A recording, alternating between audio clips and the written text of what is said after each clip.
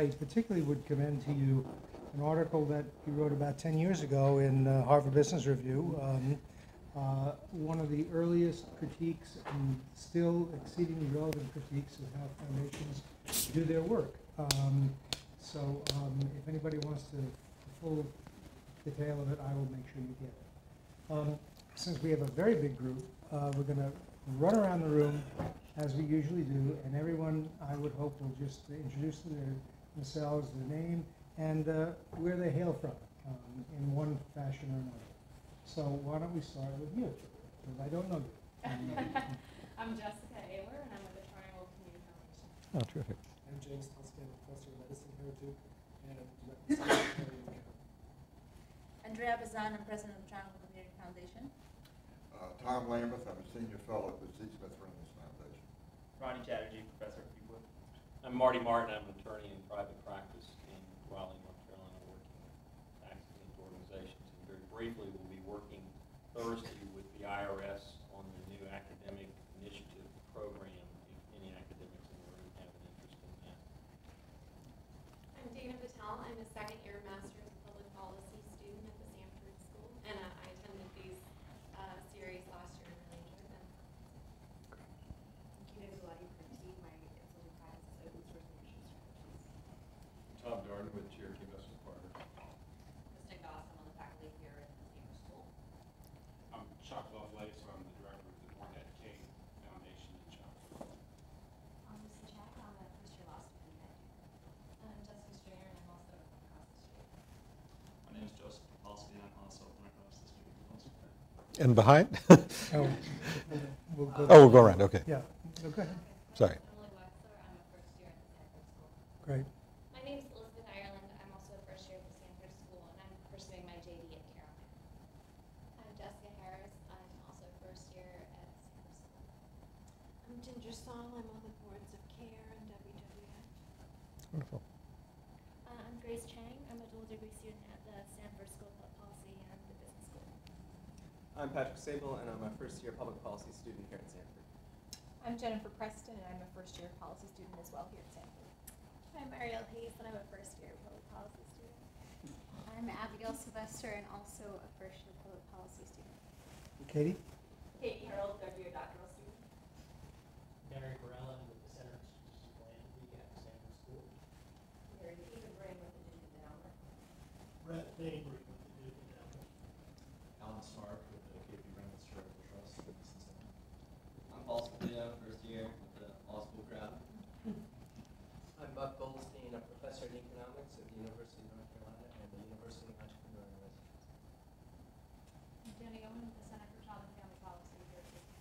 I'm Donna Dyer, I'm a career director at the Sanford School. And I'm Helen, or preferably Sunny Ladd, and I'm a faculty member at the Sanford School. I'm Ted Fisk, I'm an education journalist. I'm Barbara Goodman, president of A.J. Fletcher Foundation. Jay Hamilton, director of the legal policy. I'm Luke Werner, a third-year law student. I'm Matt Nash. I manage the Center for the Advancement of Social Entrepreneurship at the Business School. Ben Veit, third-year law student. Francis Letham, director of the Duke Center for International Development. And Bill Stubing from the Greenlaw Foundation in New York City. All right. Wonderful crowd. Okay, you're on. Great. Thank you, and I'm really pleased to be here. And you know, I do a lot of speaking, but not often to such a sophisticated philanthropic crowd. So I really look forward to the discussion. And there's a lot of ways that my own thinking has been stretched just in the last year or two. And I want to try out some of these ideas. And I look forward to having you stretch my thinking further as we talk about it. So I'll take maybe 15 or 20 minutes and throw out some what I hope are provocative ideas, and then we'll see where we go from there. I called this talk something about a new vision for the nonprofit sector. We went back and forth on the title. I was going to call it "What's Wrong with the Nonprofit Sector and How to Fix It," but we didn't have enough time, Ed assured me. So. But I really think that there are sort of 3 phases that philanthropy has gone through in the United States, and that we're on the cusp of this 3rd phase. I think all of them are about how do we achieve large-scale impact with limited resources. I mean, that's sort of the fundamental challenge that I see philanthropists struggling with. And the first phase was sort of the research and development phase. The idea, going back to Rockefeller and Carnegie, that we can come up with new ideas, we can take risks, we can pilot these new projects, and then prove that they've worked, that they've solved the social problem, and the cavalry will come charging in and replicate it everywhere. And it's a great vision, and it has occasionally worked, but it has not often worked. And I think that that vision, really just in the last decade or two, has been replaced by a second wave that focuses on effectiveness and scale, and has said we need to think about what are effective nonprofit organizations.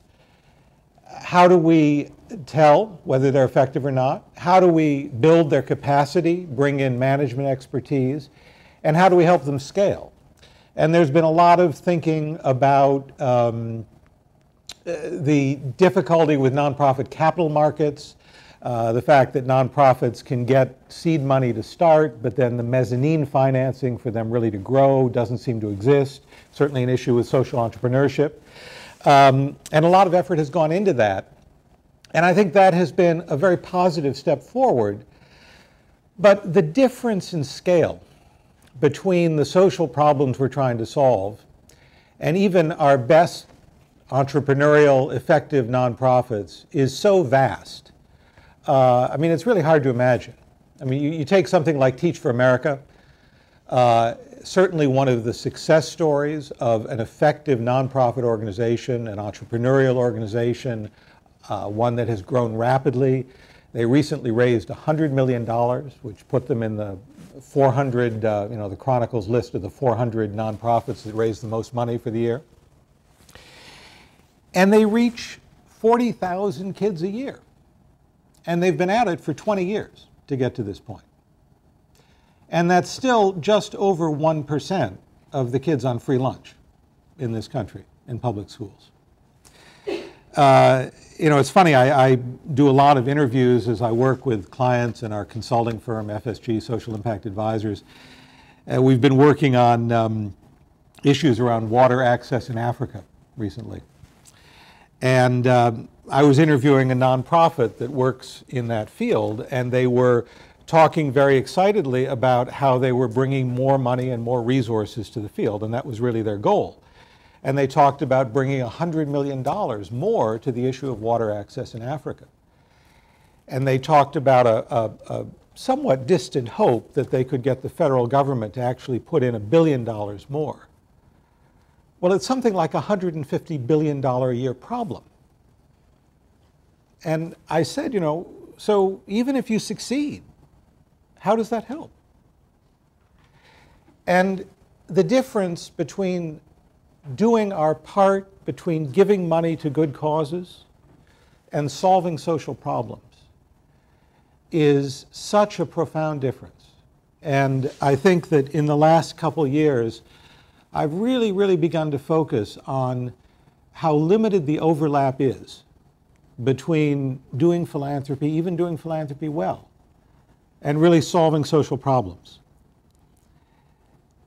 We have the largest nonprofit sector in the world by far.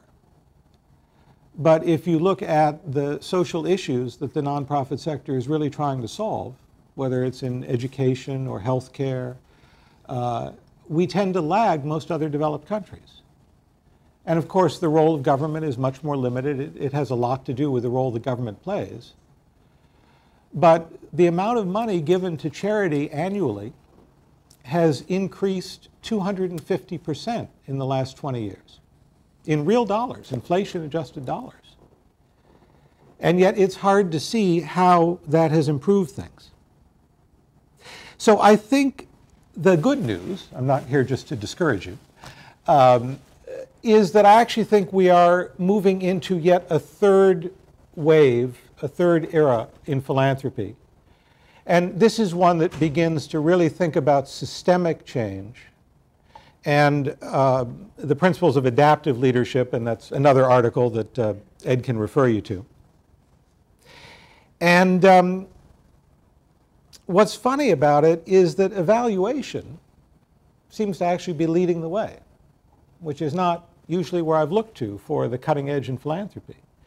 And I've passed out a report we just released a few weeks ago called Breakthroughs in Shared Measurement.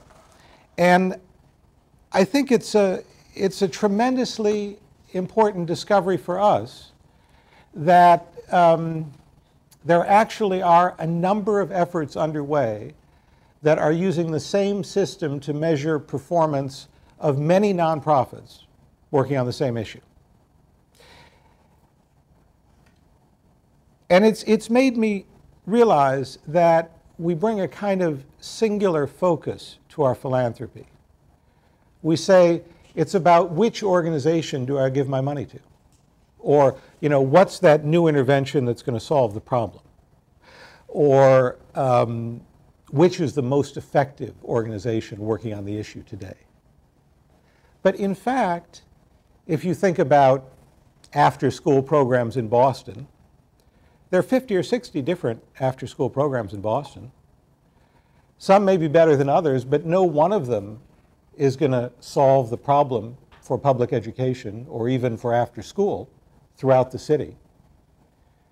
And what if, instead of thinking about which of those 50 do I give my money to, we began to think about how do I help all 50 work together better and gradually improve their performance and effectiveness over time.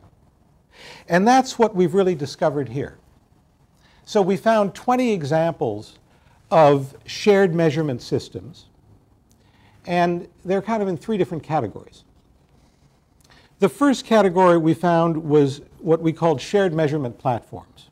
And so there's a typically technology-based platform that enables organizations to pick what they want to measure their performance on out of a range of indicators, and then to use these tools to pretty cost-effectively measure their performance.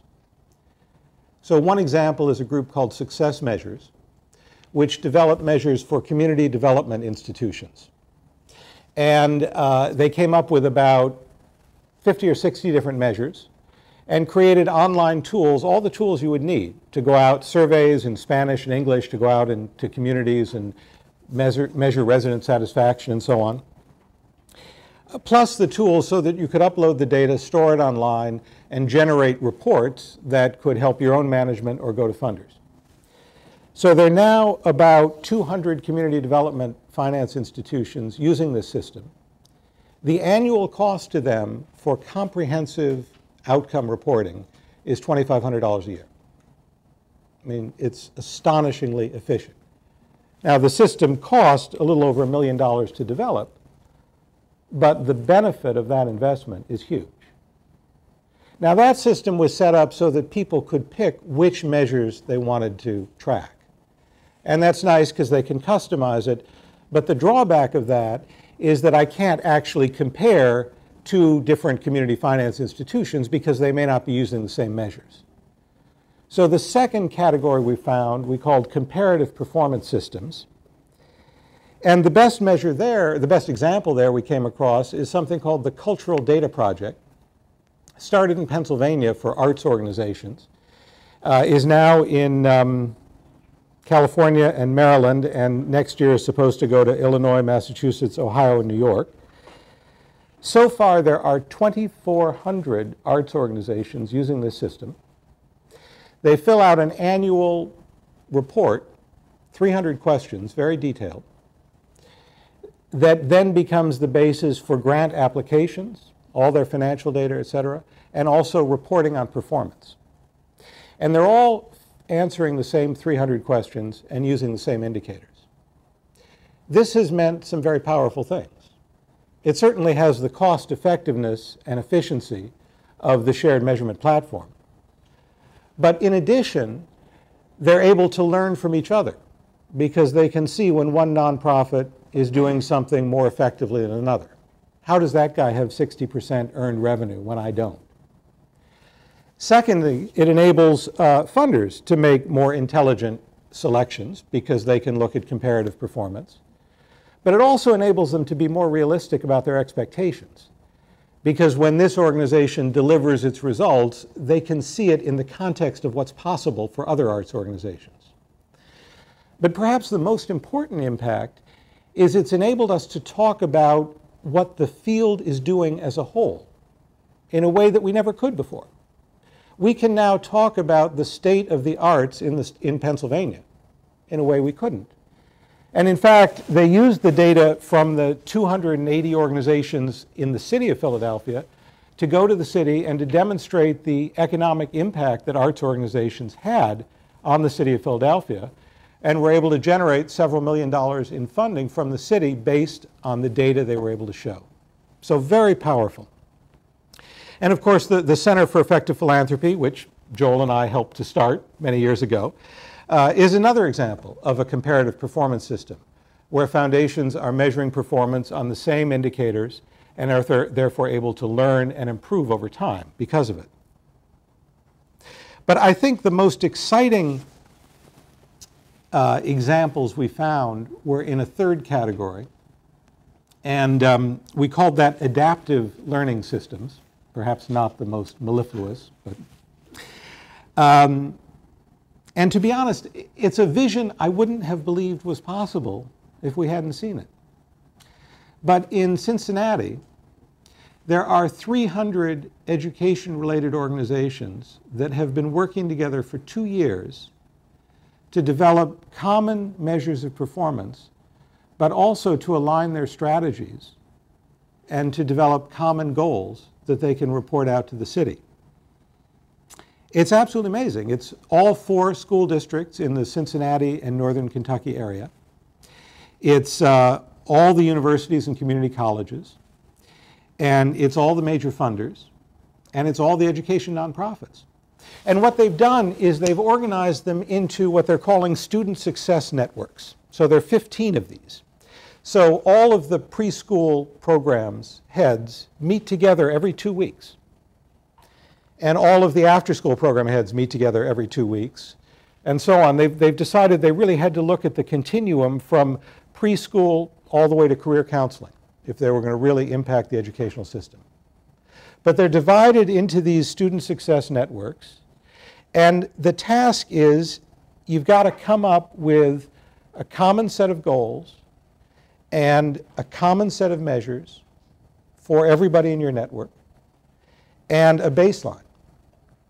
And then once you've done that, the next step is to try and collect evidence about what is effective in your organizations and to develop an action plan to build on what works. Now, as I say, they've been at it for 2 years, and they've actually been able to see some positive success on citywide indicators about educational performance. It's not yet revolutionary, but there are good signs, and on the indicators they're tracking, a majority of them are showing progress. And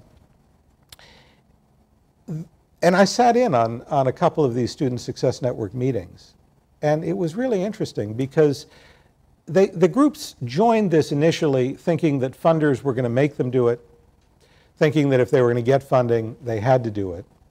In fact, there was no funding tied to it. But what happened is over the first year or so, a level of trust built. And you know, the executive directors of the 20 after-school programs in Cincinnati don't have a chance to get together. They don't have a chance to learn from each other. And the conversation was at such a sophisticated level because these people were spending their lives doing this. And of course they cared about the effectiveness of what they were doing. And so they genuinely began to learn from each other.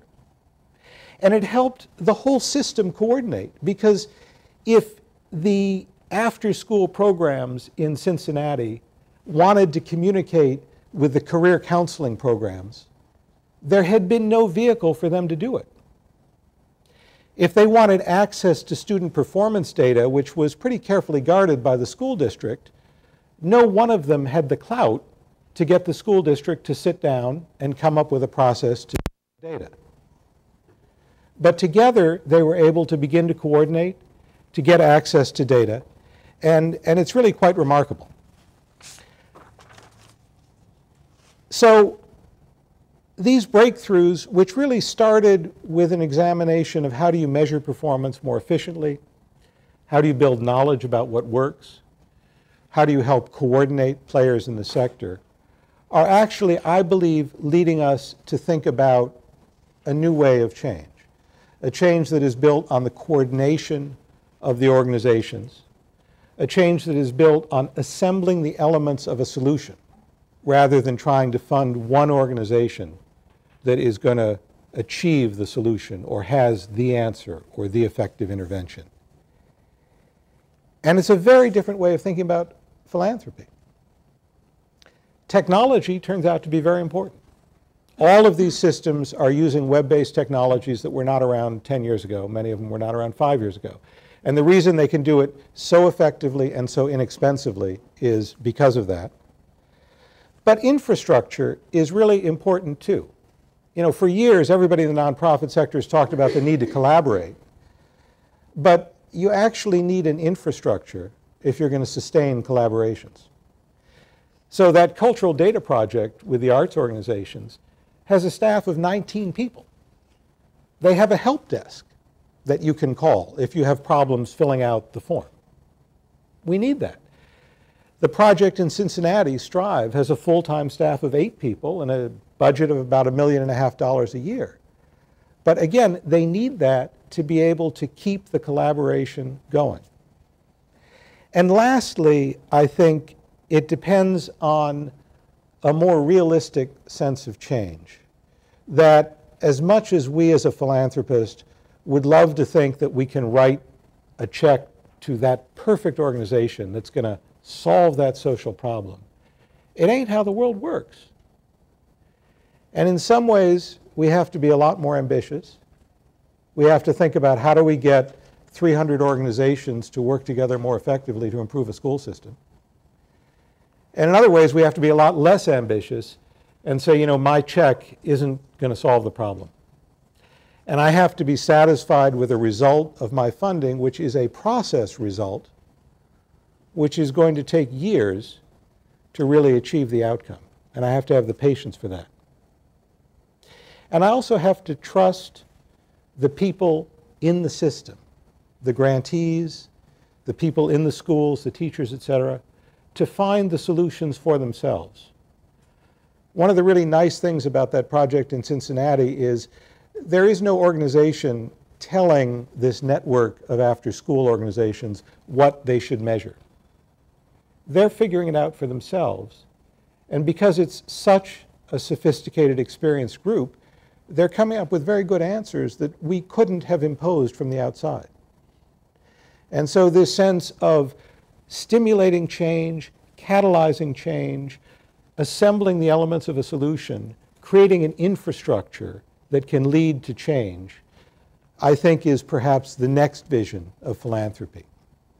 And I look forward to having you challenge me on that. So thank you very much. Good. Well, as usual, we're going to take hands. I'll start this one and see how we travel with it.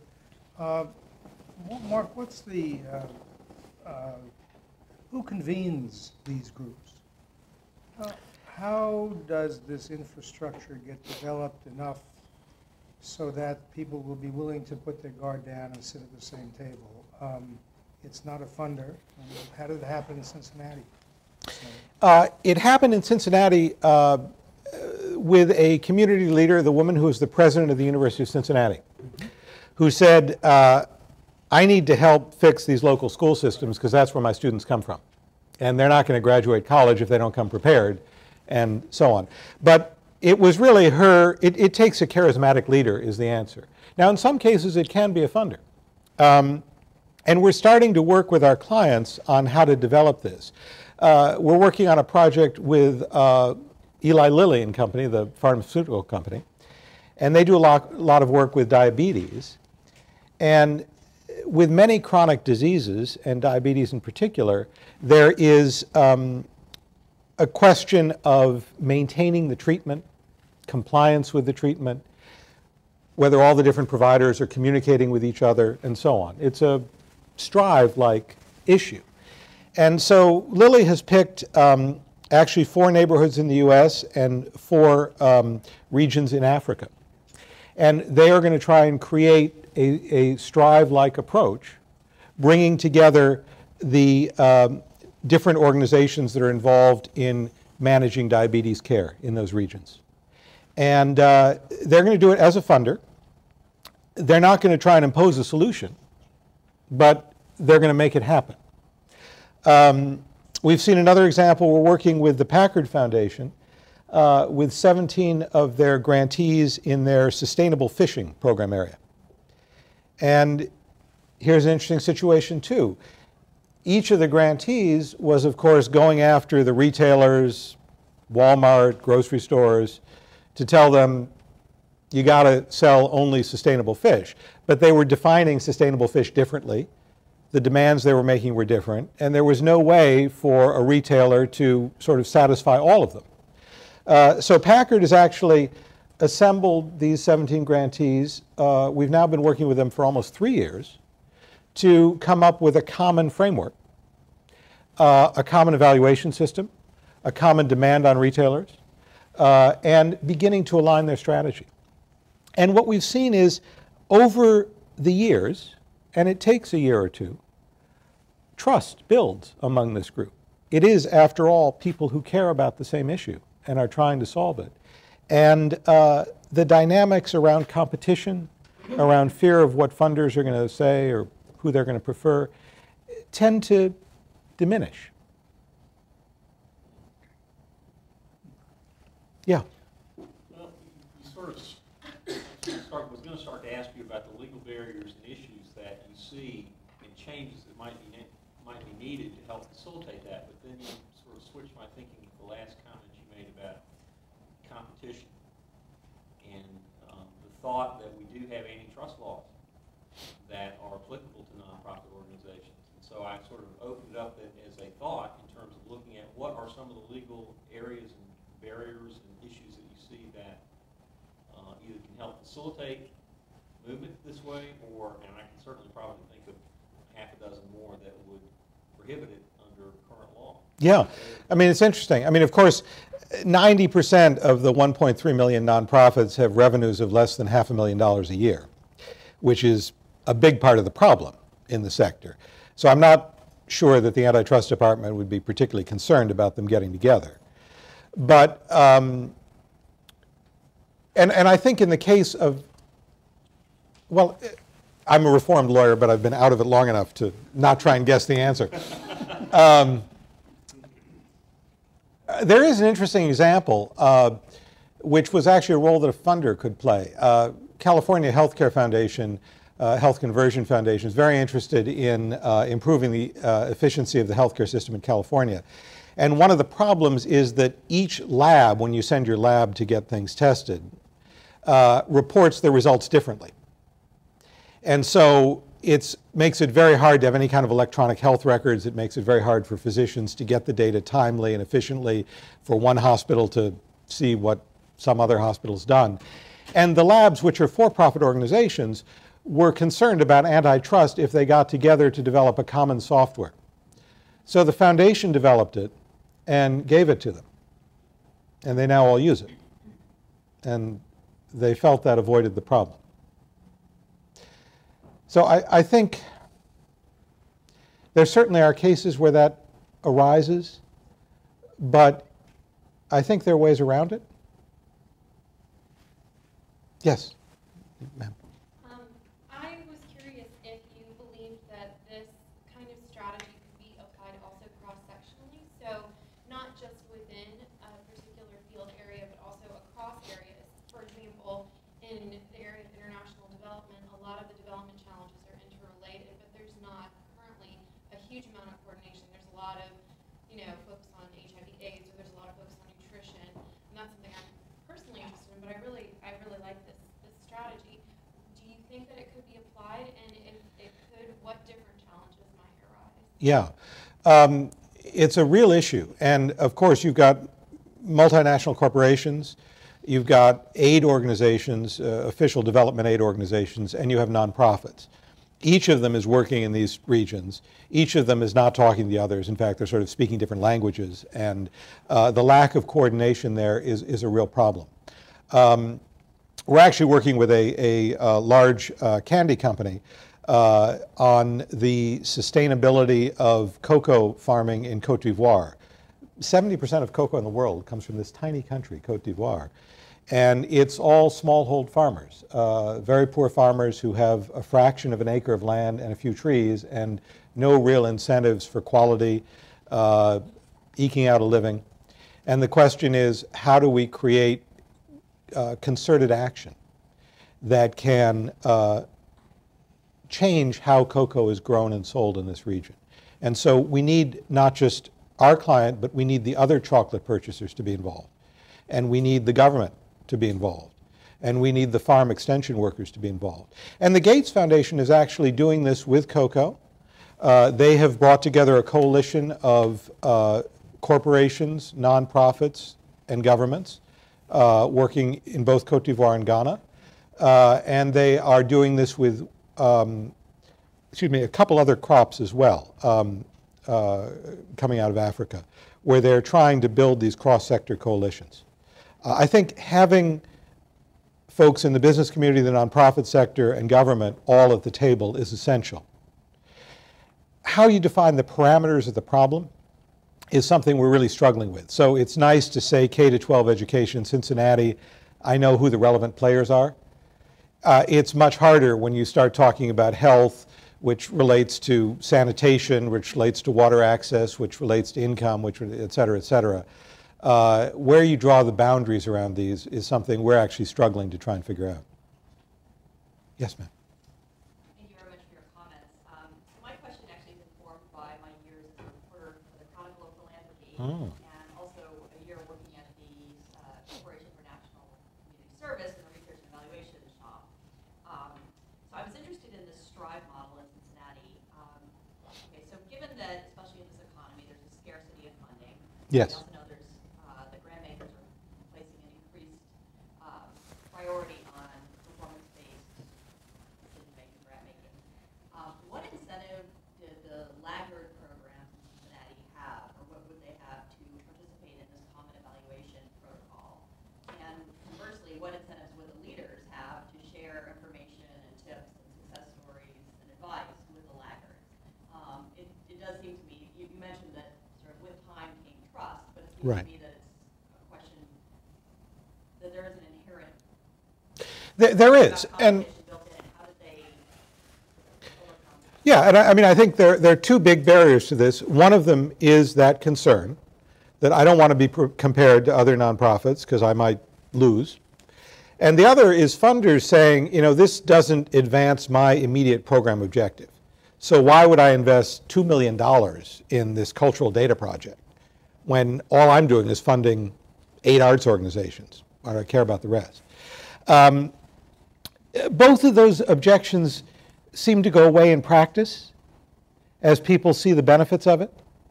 I think it's very important that in the STRIVE model, the groups are being asked to come up with the measures themselves. It's not being imposed upon them. And it's a long process. I mean, it has taken them from 9 to 15 months for each of these groups to come up with measures. They've actually had volunteers from GE who are trained in this Six Sigma approach work with the groups, and they've modified it for nonprofits so that there's actually a process that they work through together, which is both sort of team building, but also helps define the issues and figure out what to measure.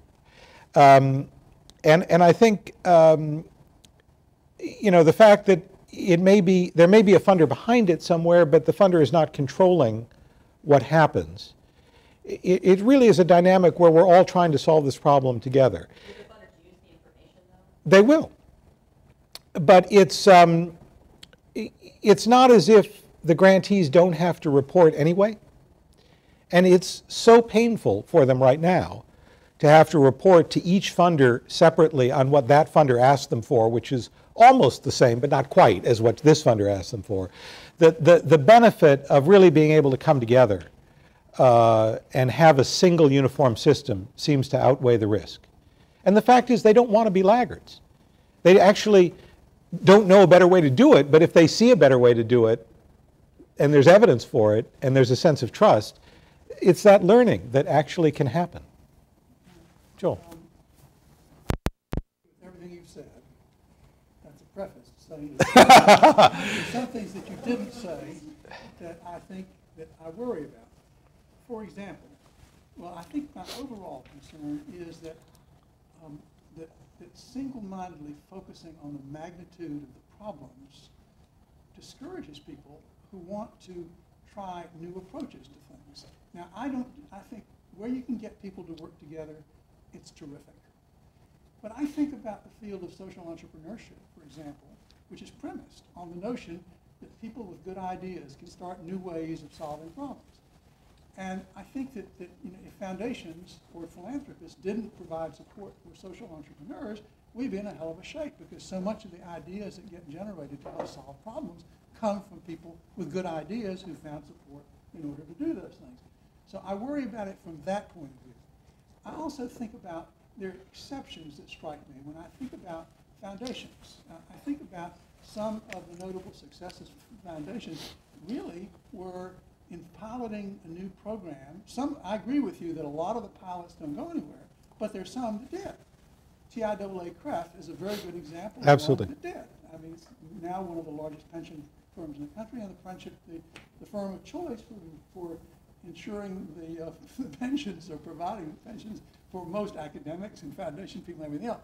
So when I think about, so there are other kinds of exceptions. That's right. You know, I think that if Mike Spiridoff, who was at the Ford Foundation and launched LISC and 25 other major initiatives, were so concerned about the problem of inadequate housing for poor people in rural areas and in cities that he decided to put together a large number of organizations working at it, I'm not sure they would have gotten anywhere. But he came up with the idea of LISC, which was he was smart enough, instinctive enough to detect where is the niche. What's the button that I can push that will make a difference? And LISC is a good example of that. It's a great example. I just think that when I think about for example, the roles of foundations in human resource development in new fields, creating new fields, whether it's dealing with genetics or whatever it happens to be, it leaves what you've described is terrific, and I think that you're absolutely correct that there does need to be cooperation, ground up cooperation among nonprofits, because there's an enormous amount of redundancy, there's an enormous amount of inefficiency, and the more you can use technology and other means of bringing them together, getting them to develop ways of assessing, compiling information about what they're doing, I think that's all terrific, and I mean that. That's not a mock thank you. That's really true. I believe that. But I also believe that there's a wide range of activities that aren't covered by the kind of problems that you pick.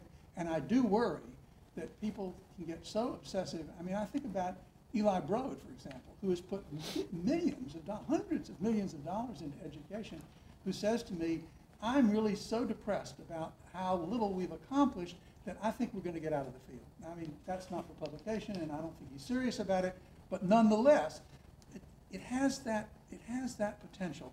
And I think that it's really important to have a broad panoply of the kinds of things that philanthropy, whether foundations or whether individuals coming together can do in order to get people to realize that there are things you can do as individuals or with small groups of people that you may not solve the whole problem, but you may come at it in a way that ultimately does solve the problem if you go about it. Yeah, I would agree. I have probably overstated my case for the sake of trying to generate discussion and throw out some new ideas. I do think that there are many different ways that philanthropy can achieve impact in the world. And I don't mean to suggest that this is the answer to all problems and there is no other. And I think that some of the institutions that foundations have created, and which you've documented in your book, are terrific examples of lasting change that they've stimulated. LISC is a great example. They have tended not to be the pilot project and then someone will replicate it. These funders have tended to actually roll it out themselves and make it happen. And I think the broader theme, and perhaps the theme of the Stanford article I've handed out, is that funders have a responsibility to make it happen. It ain't going to happen otherwise. But certainly there are different approaches that work for different problems, and many ways that philanthropy can achieve impact. And if I just add one footnote, I agree with everything you've now said, but I'd add one footnote that there are, if you identify a narrow enough problem that can be solved by legislation, for example, yeah, then there's a terrific opportunity for foundations and other philanthropists to engage in advocacy to bring that about. And there are plenty of examples of how that's happened and are happening today. So again, it isn't a question of solving very large whole problems at once, though we need to work at them. It is a question of trying to figure out how you break off a piece of a problem that's significant and really do something about it. It is, but the only other thing I'd add to that is that one of the issues in the nonprofit sector is not just duplication and lots of small nonprofits, but the pieces of the system don't work together. We really see this in healthcare, we certainly see it in education, et cetera, and there's nobody whose job it is to align the pieces of the system. And yet it is possible and actually quite cost effective to do that. I mean, again, coming back to Strive, their annual budget is about $1.5 million. The collective budgets of the 300 organizations involved is $7 billion. So, I mean, that's good leverage there. 100% endorse what you said. I just think it's not the whole story. I absolutely agree. I absolutely agree. Yeah. All right, an easier question, please. I have a lot to say here. So I've already changed my mind what I was going to say after Joel spoke. But, I was actually going to say the same thing that Joel said. I was a little concerned about some of the comments you made. Because do we stall innovation when we kind of create this groupthink environment? And being in the community foundation world, I do see that happening in the community foundation world. And I have to save some of these comments because I have to write these blogs. And, so I can't say it all now that Barry's got me involved in. So, but we have these listservs in the community foundation world, and so somebody will post a question, and then we have these great open discussions. And when I first got involved in the community foundation world, I thought it was wonderful. And then somebody challenged me when I said it was wonderful, one of my staff, and they said, it creates groupthink. Then we all decide this is the best practice, and then everybody goes and does what everybody thinks is the best way of doing it. And so I do think it stalls innovation. I do think that then we stop thinking outside of our box when we do that. And we have done that with our nonprofits here in the Triangle, which is where we serve. And we get them together, like say all the youth serving organizations, and they'll say, this is the first time we are working together, and they very quickly, I think, need more time to convene, need more funding, and we'll provide that. And then I think when you talked about aligning strategies, eventually I think they do lose some of those opportunities to have their own work be creative and original. So I do have that concern. But I think I was mostly struck by what you said as far as, are we simply giving money to an issue or solving a social problem? And I don't know at the end of the day, in my role at the foundation, if we are solving any problems, if you think about it. I think we're giving money to an issue. And I think that the only way we truly solve a problem is if we have an advocacy role. And that is a question that is still not being answered fully by all people in philanthropy. I think that in the community foundation world, we do take an advocacy role. We have an opportunity to lobby. But I think that when you bring up that question among people in philanthropy, you have very strong opinions about whether or not you should participate in advocacy. And so I think you have posed a very important question here. I don't have an answer. I have my own opinions on it as a former lobbyist. But I think that the questions that you have posed in this article are extremely important. And so perhaps that is maybe your third, you said you called it your third, what did you call it, your third? Wave, era, I don't know. Yeah. I haven't written that one yet. But I think it's a challenge to philanthropy to truly look at its investment of resources. It is. And, I really have, again and again, I do come back to this issue about the difference between giving away money and solving a problem. And when we did interviews, and I cited it in the article, the Gates Foundation asked us to interview highly effective philanthropists. And we interviewed a couple dozen people, all different backgrounds, working in all different areas. And we didn't really expect to find anything in common. But what we found was they all sort of came into philanthropy because of, some visible wealth that they were then approached by people in the community. They responded to requests. Every single one of them at some point got discouraged. I mean, just as Joel described Eli Broad, and said, I'm giving away lots of money. I don't see anything different. And then at some point, an issue arose that was of real personal significance to them. I mean, it was a beautiful theater in downtown Seattle that was going to be torn down by a developer. It was a woods that the guy had hiked on as a child that was, again, going to be developed. It was someone whose son had a rare brain disease. And they stopped thinking about giving away money, and they started thinking about solving a problem. And it completely changed how they went about what they did. And they didn't just use money, and they didn't just work with nonprofits, but they used their network, they used their connections, they certainly lobbied. They used every tool at their disposal to make change. And I think that I certainly started out 15 years ago thinking about promoting philanthropy and thinking about helping the nonprofit sector. I think I'm not so interested in that anymore.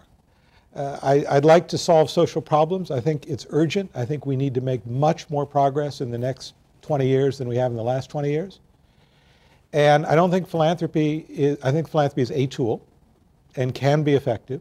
It's certainly not the only tool. And I think philanthropy for its own sake, it has value. But it's not what motivates me anymore. Want to come back to that, Andrew? Okay. Buzz? So, do you think there's some models in the private sector that might be helpful in terms of thinking about this issue? What I'm thinking about is really a multiplicity of approaches to a problem. So, Microsoft is a little company before it was a big company. And so was Google, and so were lots of other. And in fact, I'm wondering what the barriers for the kind of scaling that takes place in the private sector you think exist in the civic sector that keep really good ideas like TFA, and certainly TFA has had impact way beyond the 40,000 students. Sure it has. Because there's not a school system in the country probably that hasn't been impacted by TFA at some level or another. But nevertheless, in the private sector there appear to be a multiplicity of approaches to solving problems. And there's venture capital with little companies, and some little companies become big companies, and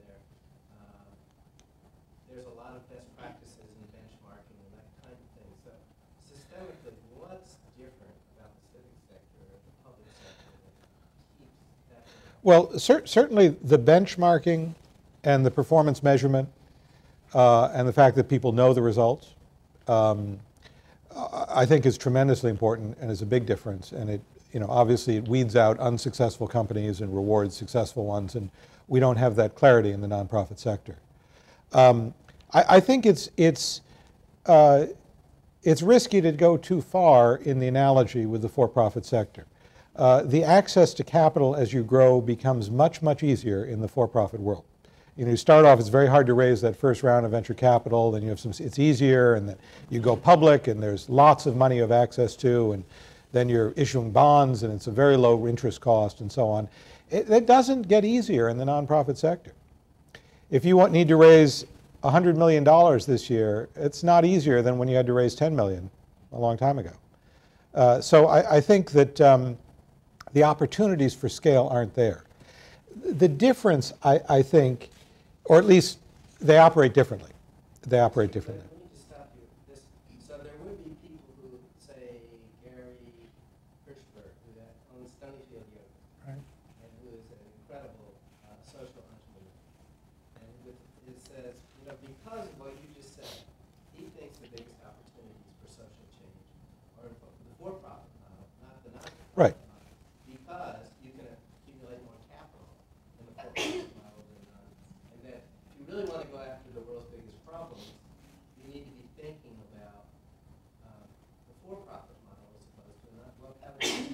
Yeah, no, I absolutely think that's right. Again, there are limits to the for-profit model. There are always going to be populations you want to serve that have no income that they can spend. There are things you're going to want to do that aren't necessarily popular, and therefore they won't sell. But where possible, I think that for-profit models can scale much more rapidly and can have huge impact. And I think that is part of the beauty of the social entrepreneurship movement. It has sort of opened up donors and philanthropists to think about for-profit in addition to nonprofit models. Part of our consulting practice is with companies on their corporate social responsibility. And when we're working with a global company, they can do things on a scale that the nonprofits can't. And we're working, I was telling Ed earlier, with a medical devices company, and they came to us to have a strategy for their foundation, which gives away maybe $10 million a year. And we persuaded them that actually if they were to manufacture inexpensive medical devices that were tailored to meet the needs of developing countries and use their R&D capacity, their manufacturing capacity to do that, they would have far greater impact than what we could get the foundation to do. And they're actually setting up a new division at the company, an operating division. I don't know, Tom, if you'd be willing, we have somebody here at the table who's built a huge effort just in that area. Would you be willing to say a word about charity? Well, we clean up contaminated land. We buy land and pollution. Pollution, we do it in a for-profit model, and just felt like that, would be a more effective way. We sort of looked at the history of land pollution cleanup in the world, not just the United States, and saw that very little had happened over 25 years that people have been talking about this. There's been a lot of advocacy, a lot of people complaining about it, a lot of people upset about it, a lot of regulation, but remarkably little money kind of spent in the ground. Use a for-profit model for that with capital, use the intrinsic value that's in the site itself as a sort of a method indirectly of funding the cleanup. That would be an approach to that sort of problem. But anyway, that's just a narrow. That's one little example. But I think like the medical products example you cited, maybe it's more replicable. People just need to open their brains to that as a vehicle for accomplishing the goal. But one question I had in response to your comments, I was sitting there thinking, how many people are even asking the question about the effectiveness of their philanthropy?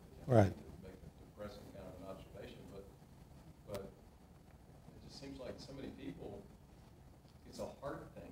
They want their part of it. It's that one thing, and they say, I don't know, but I know I'm helping that one. And yeah, I mean, I think it's not a huge percentage. It's certainly a lot more than it was 20 years ago. So that, I think, is a very positive thing. And in my experience, it's independent of the size of the giving. In my experience, it's sort of around 10 or 15% of donors, and it doesn't matter the size. But the other thing I'll say is that, those donors we interviewed for Gates who were solving social problems found it so rewarding that they began to apply that in all aspects of their philanthropy. And I think that once people have an experience of not just writing a check and getting a thank you, but actually feeling that they are making a significant difference on a social issue, that is so meaningful in their lives that they don't turn back. So there's hope. Yes, ma'am. Sonny? So we just brought the private sector in. I'd like to bring the government back Hmm. to this discussion. You've had a number of examples related to education, but some of them, like the after-school programs, are on the fringes Yeah. of the government-provided education system. We're now seeing some foundations, Gates, Eli Golden as well, trying to get really engaged in education more broadly defined. And this makes me really nervous. Gates is very much involved with former Gates people are involved with the U.S. Department of Education now, and Gates is out there paying for consulting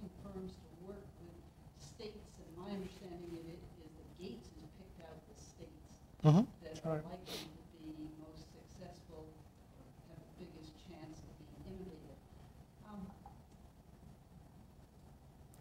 What happens when you have a big foundation and trying to make the systemic impact on social problems that you want, when this responsibility historically and constitutionally is lodged in the government, and one advantage of the government, there are lots of disadvantages, is that you have a legislative and political process that's trying to reconcile conflicting values, whereas foundations may have a single value. So I get very worried about that. Right. Well, I mean, sure, although I'd worry more about our government. I mean, I think, whether our government can really function to address social needs, whether lobbying has so significantly distorted the legislative process that it is not necessarily responding to the needs. I think that it would be nice, and indeed, we work in Europe, and one of the reasons social conditions are generally much better in Europe is the government has played a much stronger role and has been much more responsive to meeting social needs. So I think that I'd rather have Gates around trying to do what they do, given that the government doesn't seem to be solving it. My first choice would be a government that does it right, but given where we are, I think that the net benefit of having these philanthropists around is a positive. And as going back to some of Joel's comments, they're philanthropists of all different stripes and shades and points on the spectrum. And actually, one of the studies I've always wanted to do is how much money going to the nonprofit sector is going in just to oppose other money going into the nonprofit sector on the other side of the issue. But,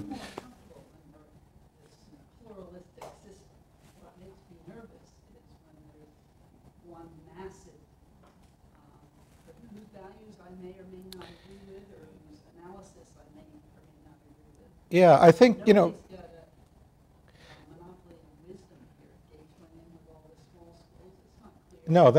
it's clear that didn't work, yeah.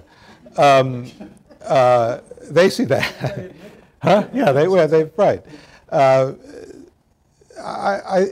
Gates was spending $500 million a year on public education, a vast sum. I believe it was 0.1% of what's spent on public education. I mean, even the largest philanthropists are such small players. It's not to say they can't achieve tremendous leverage, they can. But they're not going to overwhelm government spending, I don't believe. It's also the case